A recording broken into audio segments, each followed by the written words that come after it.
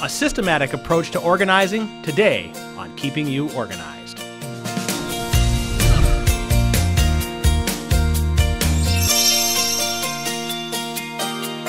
Hello and welcome to Keeping You Organized, and today we have a special show where we're going to be very clear and simple and systematic about organizing the systems, the simplicity. That is Marla D. Welcome to Keeping You Organized. Thank you. That's fabulous. Well, we're in our countdown to NAPO, and we know you're going to be speaking this year on, what's your topic? Staying in business a decade and beyond. It's one thing to start a business, but it's another thing entirely to stay in business. You know, that's one thing we don't talk about that much is the entrepreneur side of organizing, because a lot of professional organizers are entrepreneurs. Now, we know you teach a lot of entrepreneurs and to become professional organizers. What are some tips that you can give us for the entrepreneur on how to stay organized? Well, it really does take systems that work. So I'm going to give you one of my best all-time tips, and that is to start each and every workday by tuning in for 2 minutes and writing down what are the 3 most important actions that I need to take today to create income for my business. And those actions typically need to be a phone call, an email, a card. They need to be conversation oriented. But those 3 actions are those people tend to put off, never get to, and those are what create ongoing relationships and best marketing you can do. And then do those 3 actions first. And that comes from my longtime coach and mentor, Mark LeBlanc. He was the former president of the National Speakers Association. His book is one of the ones I recommend, called Growing Your Business, and it works. Well, it seems like a lot of people, someone who wants to get into professional organizing probably loves organizing, has it in their blood, but doesn't necessarily think about sales and marketing. Isn't that kind of what you're talking about there, trying to actually get the customers? Yeah, it's like the classic book, The E-Myth by Michael Gerber, and he says every business has the technician, which is the organizer, the manager that needs to run the business, and then the visionary, the entrepreneur that has this vision of wanting to help people. Most people jump into having an organizing business because they want to help people, but they don't stop to think about the fact that it's going to require running a business. So I say go out and read the E-Myth before you open your business, and then definitely look at getting some training, and don't think that you can just go out there and do it like you would when you're helping a friend. Now, we kind of tease this a little bit, a systems kind of person. Yes. And I know you have several different systems. Let's talk about maybe one of your more popular ones and how someone would implement the different steps of that. Okay, so you're referring to the systems that I've created that actually teach the skill. Is that what you're wanting? That's correct. Mm-hmm. So as we talked about earlier, since only 10% of the human population on the planet Earth is born with the organizing gene, the other 90% don't know where to start, what to do, or how to keep it up. So I realized my first year out there as an organizer in the field that I had to create something, a system for people to follow that would help them with that process. And so that's where STACS came from, and STACS stands for sort, toss, assign, contain, keep it up, and simplify. And here's the one thing I would share on STACS that will make it different from anything you've ever done before. Most people, the moment they start to touch the stuff, right? Whether it's paper or tools or clothes, they start to sort it, and they're within 2 minutes off in the land of decision making. Should I keep it or let it go? Where is it going to go? What's it going to go in? How did it get here? What am I going to do? And then they get overwhelmed and they give up. So STACS, to teach it, is you ask one question at a time and you make one decision at a time. So when you're sorting, that's all you do is sort. When you're done with the sort, you can see that you now have 125 of the same kind of white John. That's taken from a real client. And then the toss is a lot easier. And toss is just Do I keep it or let it go? You still don't have to figure out where it's going to go or what it's going to go in. Do I keep it? Do I let it go? Once you're done with the toss, asking the question, assign where is it going to go, becomes easier because what you have left is what now needs a home. People can't go out and figure out where everything's going to go and what the containers are going to be before going through the sort and toss. Once you know where it's going to go, what shelf, what room, what area, then the containing becomes a whole bunch easier. The containing is the fun part, but I'm a big believer in making sure that those containers are something that you absolutely love and that you will use. That makes the big difference.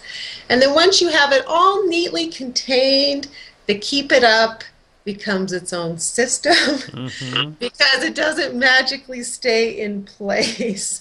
So the one tip I'll share with the keep it up is create a really simple map and make it visual. What do you need to do each day, each week, each month to maintain that space?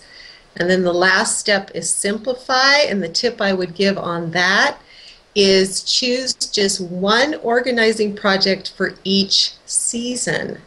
Rather than thinking you have to organize your whole home, your whole office, your whole life, which is overwhelming, just spring, summer, and fall, and then enjoy the rest of your time. Makes life easier. Well, let's talk about the system and how is one part maybe more difficult than another, or a certain type of personality, thrive on one part versus another? Are they all equal? That is an excellent question. Thank you for asking that. Here's what I found. Every single personality gets stuck on different steps in stacks. Some people are master sorters. They love it. All you're doing is putting like with like. And they can do that so fast it's scary. Some people get completely stuck. They can't even figure out that, well, that's a bill and that's a bank statement, So they can't sort it and they need help. Other people get completely confused around containers. It's overwhelming, whereas some people think that's a blast. So my overall advice on that is try it out for yourself. You probably already know which steps you're good at and which you need help with. And then just get help on the ones that you need. So because toss is so hard, because letting go of the stuff, we think the stuff is our story, we think it's our value. That's why the whole industry of professional organizing exists right now. Because if people could let go on their own, they would. But they need help. What is the hardest thing that someone had to let go of when they were working with you? Something that maybe you and I would think, well, that's would be easy to let go, but they couldn't. Oh, wow. The one that comes to my mind was a gentleman that I worked with for a long time that literally every single day he started out his day by grabbing a yellow pad and making a list. And he had kept every single one of those yellow pads and every one of those lists. He had years worth of yellow pads with lists on them. And he couldn't let go of a list even though it was now years old, because he thought there might be on one of those lists on one of those yellow pads that he still needed to do. Now, were the items crossed out on the list, or were they still all yet to be done? There are usually a couple crossed out, but most of them still needed to be done. So really what he was doing was kind of a brain dump at the beginning of the day, but not necessarily following that list. Well, let me take a little rabbit trail here, because sometimes when I think about to-do lists or lists that people make, and a lot of people teach, well, at the end of the day, you take that list and you write it on a new list for tomorrow. How do you handle to-do lists in your whole system? Oh my goodness, the best system out there today is not one that I created, but it's one that I use. It's called the 1 minute to-do list. And I wish I could pronounce the author's name, but I cannot. It's we'll have to look that up. But if you just Google 1 minute to-do list, he has his PDF ebook that you can download for free. And basically, he says you've got the list that has to get done today, the list that's got to get done in days, and then the list for 10 days and beyond. And I call it do it now, do it soon, do it later. Mm-hmm. And he actually teaches you in that little book how to keep track of your list. It is the smartest system I have ever seen, because everybody always, they know so easily what really has to get done today. And the 10 days allows you to capture a full week and 2 weekends. And so we can actually make that list very easy also. But in that ebook, he teaches you how to keep them moving, how often you need to look at them. And I promise you, it's the best system out there.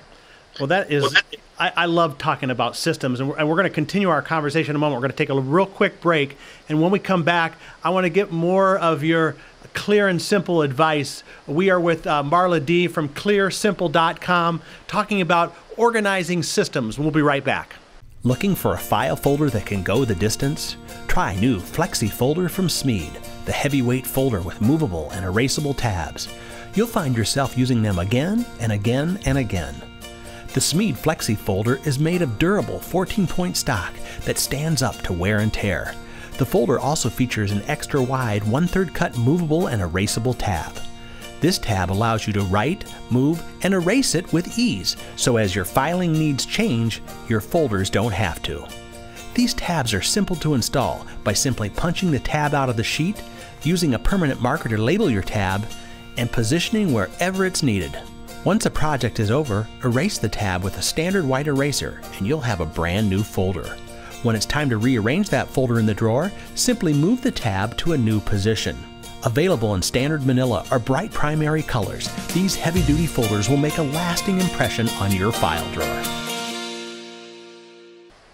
We are back now on Keeping You Organized on our Countdown to NAPO, and one of the NAPO speakers this year is Marla D. from clearsimple.com. And before the break, Marla, we were talking systems and to-do lists, and some people like to kind of geek out on that stuff, don't they? We're just, is that what happens at NAPO? Do you guys sit and talk about, oh, I love your to-do list, or you know? We totally do. We get off on it. Yes. We show each other our containers and our systems, and it's almost like, you know, if you were sitting in an AA meeting, because we feel like we're junkies and we understand each other, but, you know, as we said, 90% of the human population isn't like us, so it's kind of like we found our people. Yeah. Well, everyone likes to talk about success stories. Let's talk about one of your clients who maybe was pretty disorganized, and then you brought the systematic approach to them. Kind of talk about the before and after and how it all worked out. Oh my goodness, I love that. So there's definitely a woman that comes to mind, Linda Beth, and when we first started to work together, she had just retired as a school teacher, and she loved information, and she had a little room in her home that she wanted to use for her retirement office. But it had about 30 years worth of accumulation, right? Paper, information, arts and crafts, photos, and she knew that wasn't going to work. So the funniest part of the story was she was working off a tiny little writing desk. So you know how we have those antique writing desks, right? That were designed for when we worked with a pen and a piece of paper. It was before we had computers and all of this huge volume of paper and information and all this stuff that we have today. So she ended up with all of these big plastic containers filled with paper in piles. And so in the course of working together, we got rid of the little writing desk, and she went out and found the most beautiful U-shaped desk that went into that room and just brought in all of the tools and the systems that she needed to function. But let me share one practical thing that came out of that that I've used ever since. So there's a big difference between making paper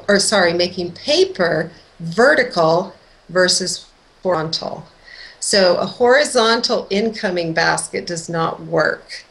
Vertical is what we do at the beginning of the day when we're ready to engage with the world, right? We get vertical. Horizontal is what we do at the end of the day when we're done. So a horizontal pile of paper means laid to rest. Mm-hmm. Nobody likes to deal with it. So just making your incoming paper and your action papers vertical makes a huge difference. So expand on that a little bit. So you're taking an inbox and making it like attached to the wall, or just like I know Smead, we have several vertical file kinds of things. Is that what you're using? Yeah, and a wall pocket that attaches to the wall. You can even get the ones that are magnetic that will attach to the side of the file drawer. You can get the ones that hang over the cubicle wall. So one of my big tips with paper is to capture the incoming, just like the incoming inbox for your email. You need one container and one location in your home and office that captures all of the incoming. So the mail, the receipts, those pieces of paper that you bring home through the course of the day, it all goes into one place. So you have one inbox, not three. Like sometimes you see the stacking trays where people have 3 or 4 inboxes. Is that because they are not getting through the papers quick enough? Typically, or you might have a couple different ones if you have very distinct roles. You know, like I have one for my personal life, one for my business in my home office, but you know, you might have one for each person in the home, or if that person in their office has 2 very distinct roles that they play out, they could have 2 containers, but the idea is not to have multiples and not have them be horizontal. Well, that's awesome. Now that brings up another thought here about your own personal organizing system. Do you use a paper or electronic organizer? How do you get done all that you need to get done on a daily basis? Well, that's a fabulous question. I like you, John. Oh, gosh, thanks. What I do is what I have found most people do. We combine technology with paper. So I'll just go ahead and grab, this is my day timer. It's the ARC system. It's made with the rings so that you can add paper, delete paper, but it also works like a spiral notebook so that you can do this. So I do plan out the bulk of my things on the computer. You know, I have all my calendar on the computer. I've got my contacts on the computer. But I have found that when it comes to a 2-page month and the day, that everybody really needs to do it by hand. Everyone needs that 2-page month at a glance, you know, because we're trying to fill in the bigs throughout the month. And you can't do that on your little smartphone. You can't even hardly do it on an iPad. It really is easier to look at a piece of paper for the 2-page month. And then when it comes to the week and the day, that's when time gets real. So our brains align with the number 7, and when we enter into the present time week, all of a sudden that stuff that we need to do gets gut level real, right? It's like, oh, I can't put that off any longer. So I'm a big believer in having a 15-minute weekly planning session with yourself. That's the minimum. And writing down what are the most important things that I need to get done this week. And see, that goes right back to that list system that I talked about. But let me share one other piece that makes it even easier. If you will plan your week and your day according to your roles, rather than just a list of to-dos, it's actually much easier. So there's a great planner system out there called the Planner Pad, where you write at the top what the roles in your life are, and then what you need to get done for each role, and then what day you're going to do it on. And that's a much easier way to plan your week. Well, then you've got kind of the best of both worlds. You've got the holistic approach of all your different roles. You've got the visual view of the whole week, and we all start feeling better about ourselves, right? Because we're getting more organized. Truly. It's a grounding thing, kind of brings us back into our body and says, okay, I can do my life. This is good. Well, listen, we're kind of running a little short on time. I want to give you the opportunity to tell people a little bit about what you do, your services. Are you doing things virtually, locally? Who are good customers for you, and how can people get a hold of you? Well, thank you again. So clearsimple.com is the easiest way to get a hold of me. And what I would want to share is my passion in this industry is teaching the skill. So my vision at Clear and Simple is to help 10,000 families clear away their clutter and create beauty and order in their homes. So most of my offerings are actually educational. So on my website, I have a variety of ebooks and audios that are designed to teach the skills. See it, map it, do it in stacks. We have organizing for kids, your vital docs, your move, paper and time. My audio book is there. It's been out since 2007. It's sold around the world, so my business is international. And all of those things are designed to help that person out there, to help you learn more about the ABCs of organizing so that you can go in and do it yourself. The other thing that I do, though, is I can connect you with an organizer who's trained and certified through me, so they really know their systems, they know the stuff, and they can come in and work with you if you don't want to do it yourself. And then the last thing I do is I train organizers. I've been doing that for over a decade now. So if you're one of those people who's born with a skill and you think you want to start a business, I can give you the systems, the tools, the one-on-one coaching, and take the stress and the struggle out of it. That's awesome. Well, listen, Marla, thank you so much for being a big giver of your time and for sharing all these resources. It's clearsimple.com, and we hope to have you on the show again in the future.